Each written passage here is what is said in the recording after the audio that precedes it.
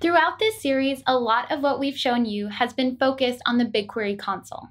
But when you have large amounts of data or stakeholders, manually running jobs and creating resources won't be very scalable. In today's video, we're going to take a tour of the BigQuery APIs so that you can get started creating programmatic data workflows.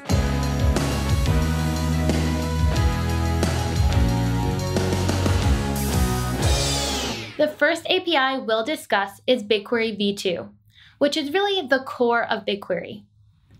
Here you can manage data warehousing resources like datasets, tables, and routines. You can also manage machine learning models, as well as execution resources or jobs. Like most of the APIs we'll discuss today, you can interact with the BigQuery API through the various client libraries that we have available. I'm personally a Python fan, so having the Python library makes it so much easier for me to programmatically interact with BigQuery. Okay, so when might you want to actually use this API?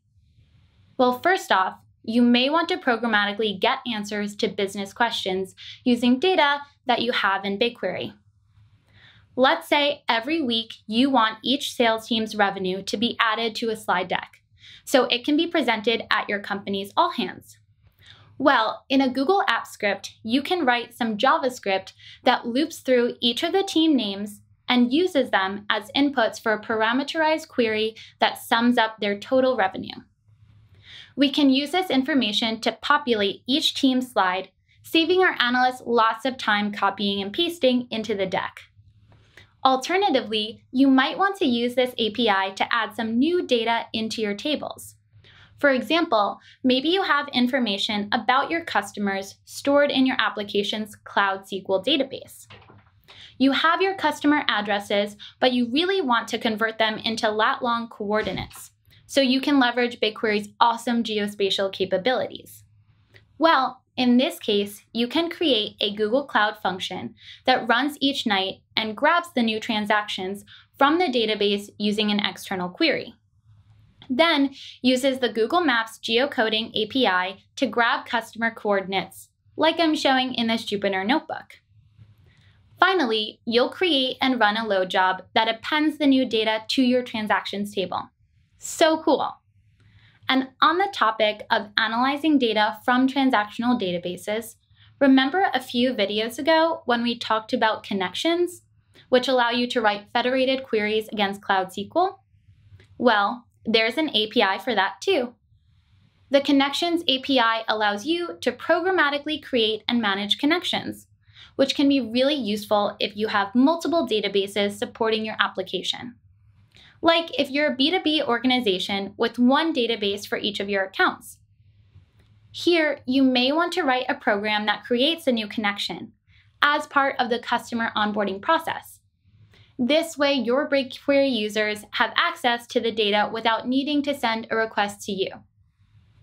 You could even weave in the Google Cloud IAM API to ensure that only users who need access to the specified account's data are able to leverage the connection.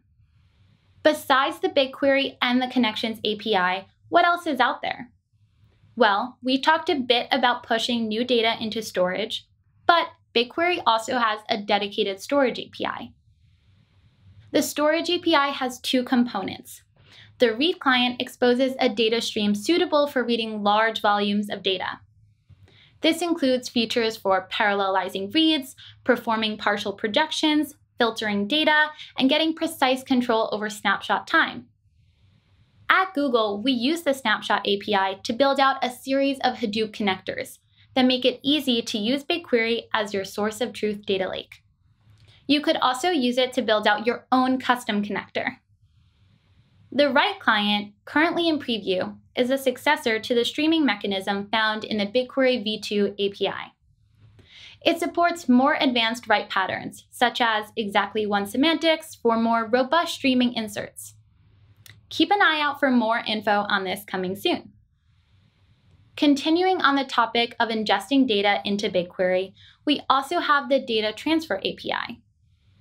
BigQuery Data Transfer Service allows you to automate work to ingest data from known sources like cloud storage, Google Marketing Platform, YouTube, and lots of other third-party data sources on a scheduled basis. With the API, you can do things like programmatically check credentials, trigger a manual run of the transfer, or get the responses from previous transfers. Now, we can't have a discussion about BigQuery APIs without mentioning the Reservation API, which allows you to manage reservations and assignments like we discussed in one of our earlier videos. This is super useful for programmatic workload management.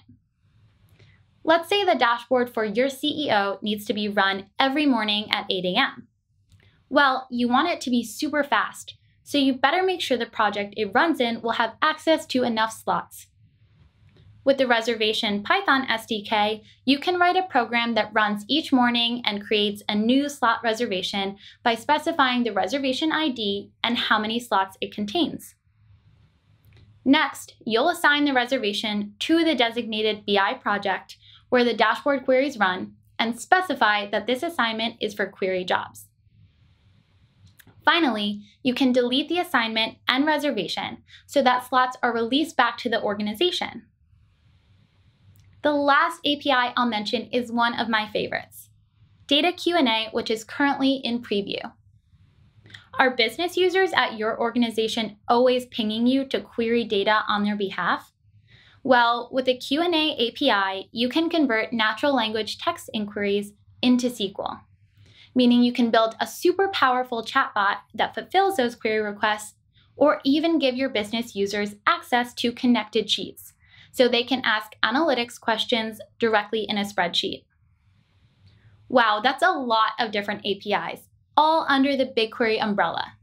And we didn't even talk through other related products, like Data Catalog. But don't worry, we talked about programmatic data governance last week, so make sure to check it out. As always, thanks for joining us for BigQuery Spotlight, and make sure to look through the links below for details on what we discussed today and code samples for the various APIs.